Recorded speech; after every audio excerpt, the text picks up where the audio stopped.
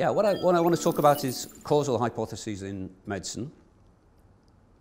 And things like cigarette smoking causes cancer, certain drugs cause relief from pain or amelioration of symptoms or cures or whatever.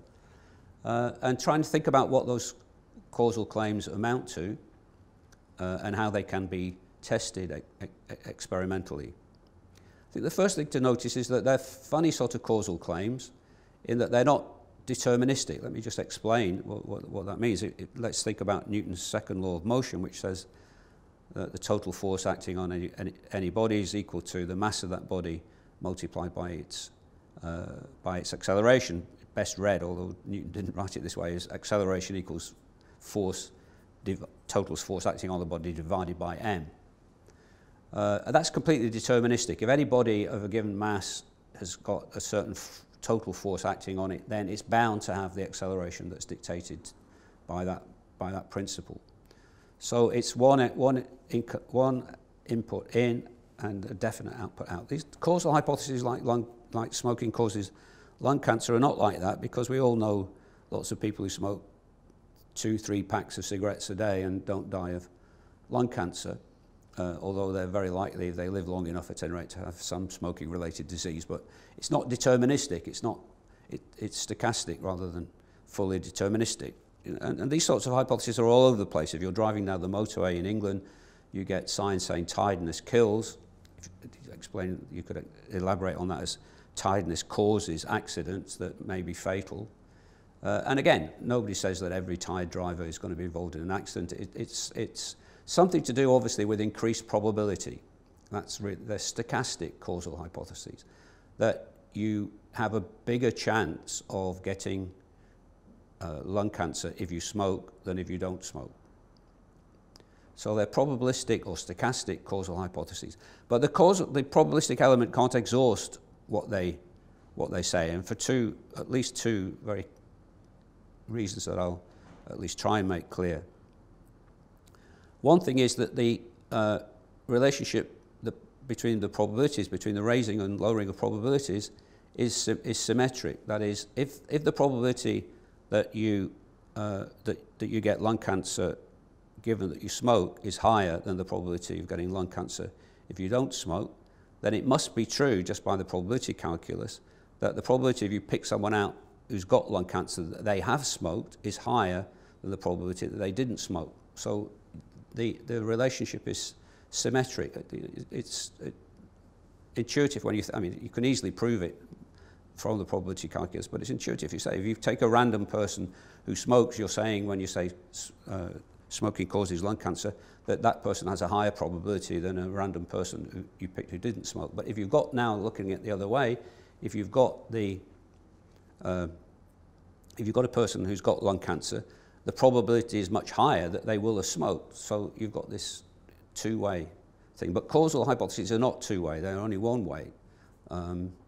It's the smoking that causes the lung cancer, not the lung cancer that causes the smoking. It indicates that somebody's likely to have smoked, but that's not a causal connection. So that's one reason why it can't just be a question of raised probability. The other is a famous problem that you get immediately in first or second lecture in statistics, though it's very often forgotten, and it's the fact that there's a difference between correlation and causation. So standard examples are, the cock crowing is constantly correlated with the dawn. Whenever the cock crows, the dawn comes soon afterwards. But of course, that's not causing. It's not the cock crow doesn't cause it. The two events are correlated, but they aren't causally connected. Or take another example that I like to use. Dying tomorrow, if you're taken into hospital today, is much more likely that you'll die tomorrow is much more likely if you were taken into hospital today than if you weren't. But you wouldn't say, there's obviously things like superbugs where it may be that there's an actual causal connection.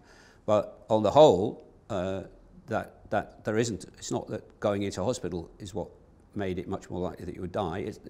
The two events are related as what called common effects of an underlying cause. You were taking it to hospital because you were very ill, and it was because you were very ill that you died the next day.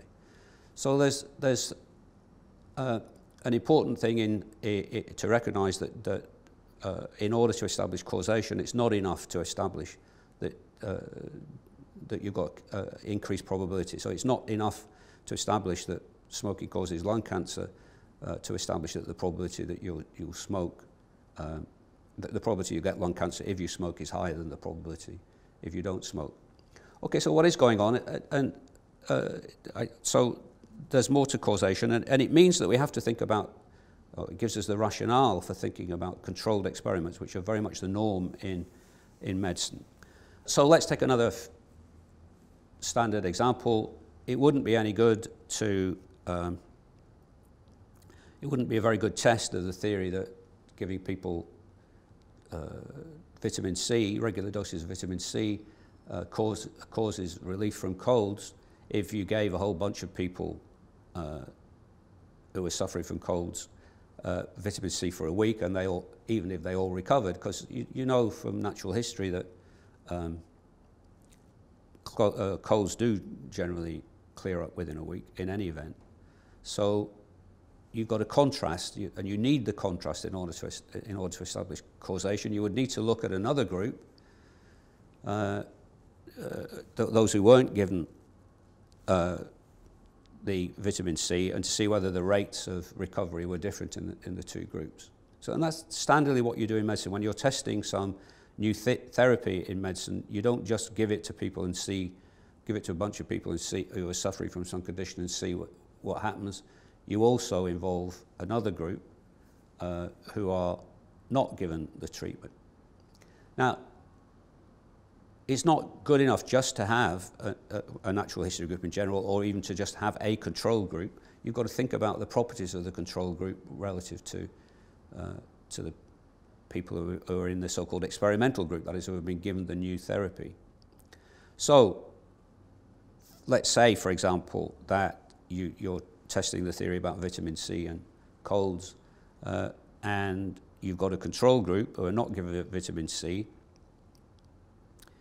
and let's say there are more people who recover in the vitamin C group than in the non-vitamin C group. Well, that doesn't establish causation, because there might be other differences in the people in the control group. So they might be younger than the ones that are in the experimental group. They may have less well-established colds or less severe colds. They may be fitter in general.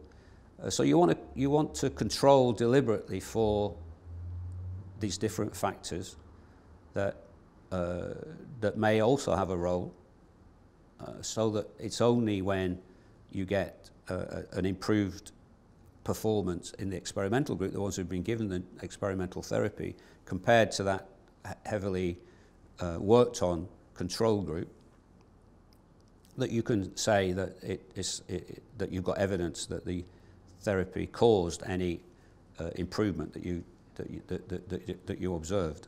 And really what you're doing there is to control for that problem, you know, that I mentioned before, or to deal with the problem about the cock crowing or the people being admitted to hospital.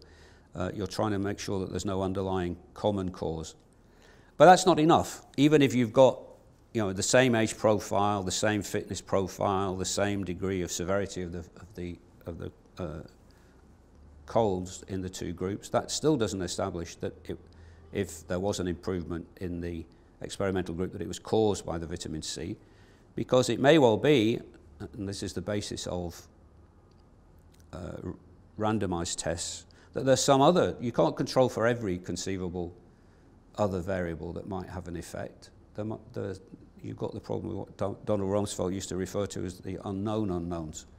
There might always be some other factor, and so the way that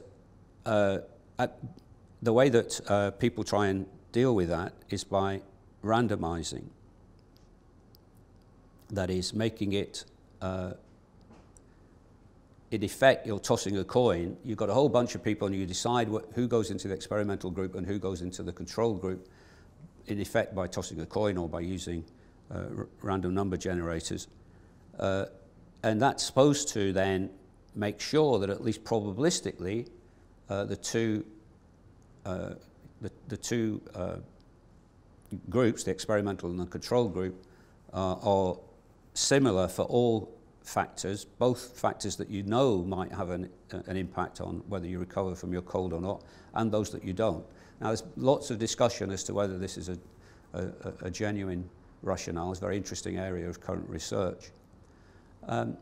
The other thing that I should mention about these controls is, groups is that they're also invariably placebo-controlled. So, why should they be placebo-controlled? What does it mean? Well, first, placebo, of course, means something. It's from the Latin for "I please." It's an inert substance that, however, looks identical to the. Let's say it's a straightforward case. It's a pharmaceutical trial. There's even if the two groups that you're looking at, your experimental control group, are the same in all pre-trial factors, just the very fact that one, if you just did a natural history group, so you just left the control group untreated and just see how they manage with their colds, it might be that although there's no efficacy in the vitamin C, that just being given a treatment by a doctor, an authority figure, that might itself make people expect to get better, and it's very well established that expectations of relief do in fact produce relief, at least in respect of certain conditions. So you control by making it impossible as far as you can for the people to tell which group they're in. So you create a placebo, that is a treatment that doesn't in fact, doesn't have any effect, so it might be a sugar pill or a bread pill, but it looks the same. It's got the same red coating. It's given at the same time, and this is again it's because of the nature of causal hypotheses. You want to try and find out whether it was the vitamin C that did it, so to speak, and exclusive of the vitamin C. You want all other factors to be controlled for, because basically what you're looking to test is somebody you gave them vitamin C and they did recover. But did they recover because of the vitamin C? That is, would they not have recovered had they not been given it? And that controlled trial is an attempt to answer that question as systematically as we can.